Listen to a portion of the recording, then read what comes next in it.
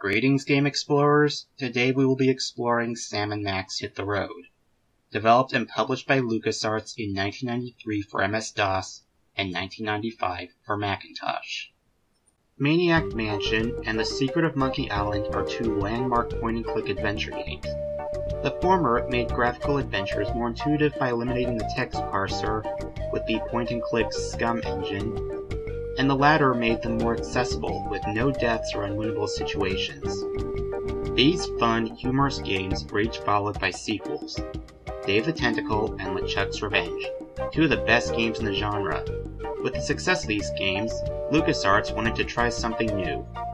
Steve Purcell, creator of the comic Sam & Max Freelance Police, worked at LucasArts as an artist, and so LucasArts put him in charge of a game adaptation. Sam is an anthropomorphic dog modeled after the detectives of film noir. Max is his goofy rabbit sidekick with a penchant for random acts of violence.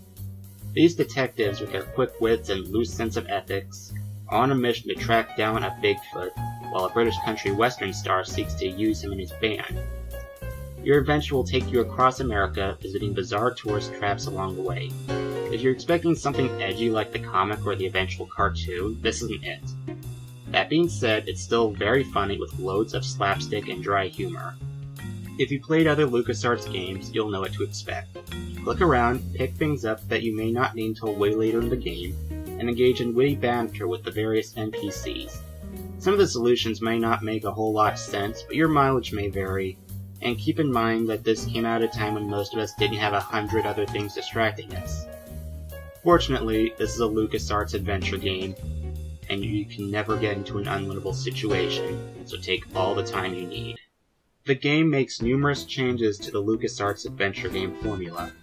It does away with the toolbar system for commands and inventory, instead having a separate inventory screen and a right-click interface to select commands. This allows the action to take up the whole screen. Unlike previous LucasArts adventure games, which list out conversation options, this game has icons representing questions, exclamations, non sequiturs, and various conversation topics. The idea here was that having half the joke written out for you would kill the humor.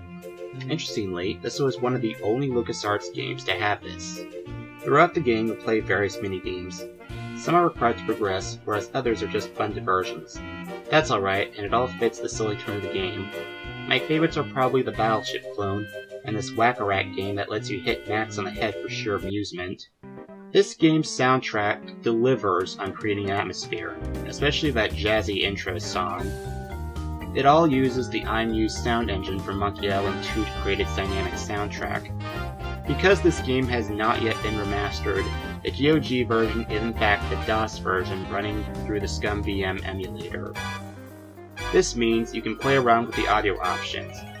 It defaults to ad-lib sound, which I know is primitive even by 1993 standards, so go seek out some MT32 sound fonts and experience this PC classic the way it was meant to be.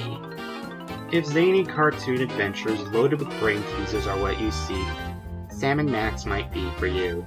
The ending isn't the best thing a LucasArts game has delivered, that would be Monkey Island 2, but it's at least funny. If you're seeking out more games like Monkey Island and Dave the Tentacle, I'd definitely say it's worth a look. There are two more LucasArts adventure games I'd like to share at some point, a certain biker, a certain skeleton, so stay tuned.